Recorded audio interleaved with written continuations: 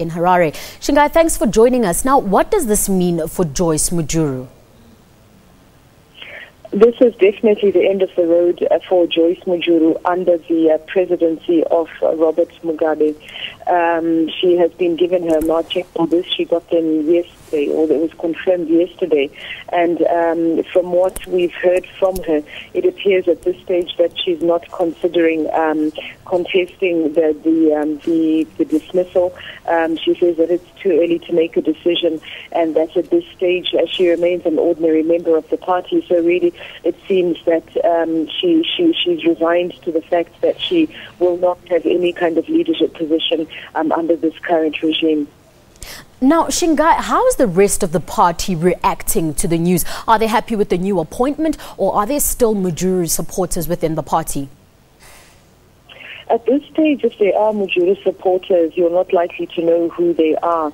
Given the events of the last 3 months, there's been a great attempt by many people who were formerly Mujuru supporters to be seen to support President Robert Mugabe, to be seen to support Grace Mugabe, so that they can survive politically. The ones who were the more senior officials were the ones that were axed from government, but they themselves haven't admitted to any kind of allegiance to Vice President Joice Mujuru. So really, at this stage, you heard the rapturous reaction to Mnangagwa's appointment, and it really appears as if President Mugabe has stamped his authority on the party and has been able to, at least for the meantime, have a veneer of unity and support firmly behind him. Now, does the appointment of the two deputies mean that President Mugabe has now decided to choose his successor between the two of them?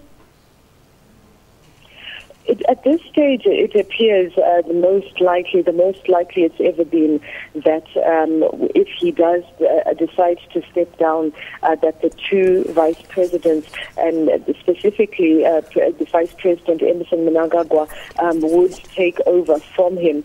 He now becomes the second most senior person in the party, and the government decided to, or the President Mugabe decided to scrap the position of chairman. So clearly, the contest would be with the two vice presidents. Now, a lot of people have been saying that Grace Mugabe has been put, in line to one day also probably lead Zanu PF. What's your take on that now that she's the leader of the women's wing? At this stage, given what's happened over the last 3 months, it's very difficult to rule out anything regarding the First Lady and our Women's League boss, Grace Mugabe. Her rise into the Women's League was completely unprecedented, from just an ordinary member of the party with a ceremonial role to this very powerful position. But Zanu PF is still very much a liberation war party that has a lot of respect, and only at this stage respects people with liberation war credentials.